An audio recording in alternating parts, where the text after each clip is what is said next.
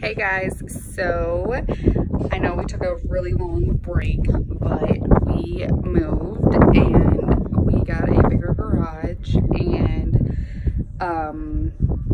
I had to have surgery on my arm. It turns out that I tore my rotator cuff kinda, so that's what we did. So I'm healed now and we're kind of moved in. The garage is still a mess, but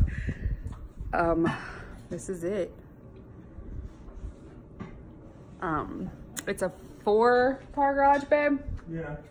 It's like an oversized 4-car garage now, instead of our little 2-car garage, which I don't even know if it was a 2-car garage because it didn't seem like it.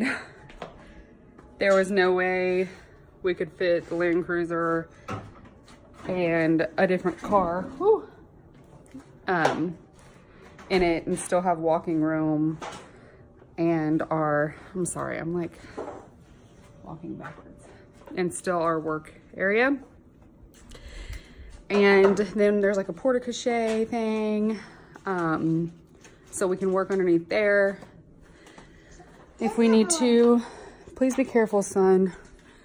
One of our best friends wrecked his car, so we're gonna pull the motor. That's what we're doing today.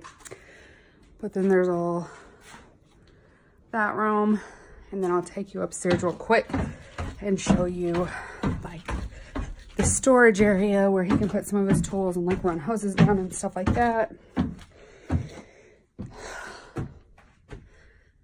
So, and then the coolest part, I don't know if you can see, there's nobody behind us. It's just a field.